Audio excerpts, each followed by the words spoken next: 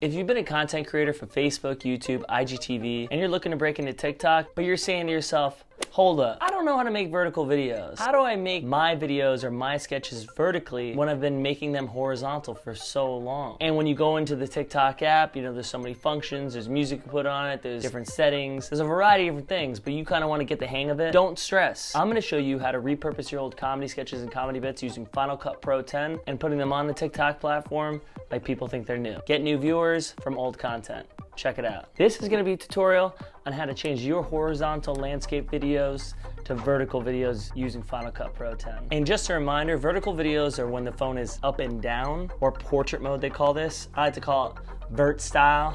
No, actually I've never said that to anybody, but I mean, I guess you potentially could call it that because it's vertical. Or horizontal is side to side. Now, if you're already on the TikTok app, you'll know that you can put your content horizontally already on there. The one caveat with that is it's gonna show very small on the screen. Look how much empty black space there is around the screen. Empty space, empty frame, not good. If you put two videos on there, one horizontal, one vertical, and it's the same video, more people are gonna watch it when it's vertical. It's just the way the platform is built. I would encourage you, if you're gonna be on TikTok, to show your content vertically. There's just a few things you have to worry about. Your video would need to be 1 minute or less, or you would have to just edit down your longer video to a minute. Now, I was able to do this with videos that were 2 minutes, 2:30, 2:40, and just really kept the jokes and the core of the sketch in there. I would definitely encourage you to look at some of your videos that are like 2 minutes long, 140, 145, and see if you can chop those down for TikTok. And there's a few other specifications to worry about when you're posting on TikTok as well. I'm gonna post them in the info below. So this is a sketch I directed and edited for Jimmy Fallon,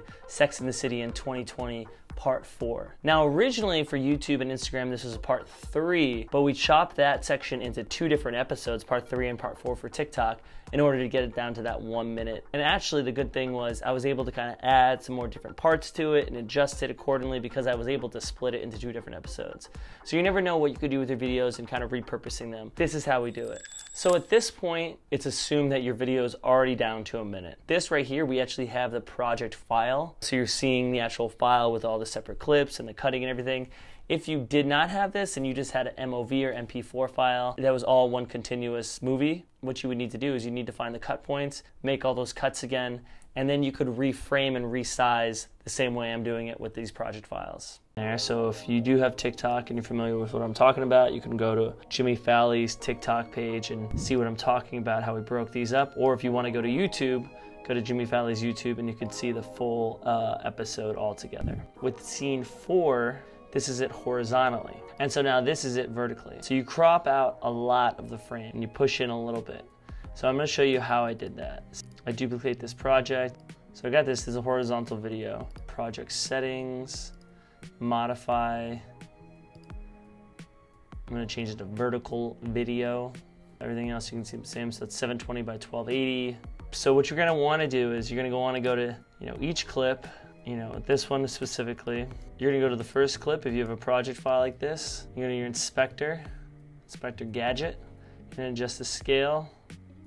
I usually go to about, I don't mind leaving a little bit at the top and bottom because you can't really see it with all the TikTok stuff anyways. I usually do about 305. So 305 scale takes me to just, nice vertical presentation. So then what I do is I Command C, so I copy that. I highlight everything else. Shift Command V.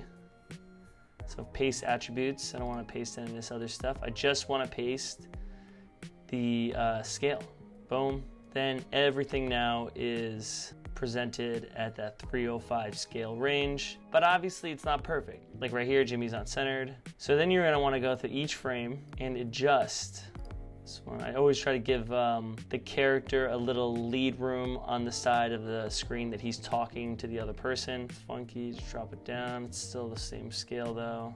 Then you're gonna do this with each frame, just making sure so that the focus of the video is centered in this vertical screen. But you see on some of these shots where the character is moving from one part of the screen to the other. So now you're gonna have to do a little keyframing. If you don't know what keyframing is, you're adjusting the motion of your video to the movement of however you want it. So whether that's in, that's out, whether that's the left or right, and you're gonna move it over the periods of time of the video. So right here, the character obviously runs from left to right, so I wanna start this keyframe, right there.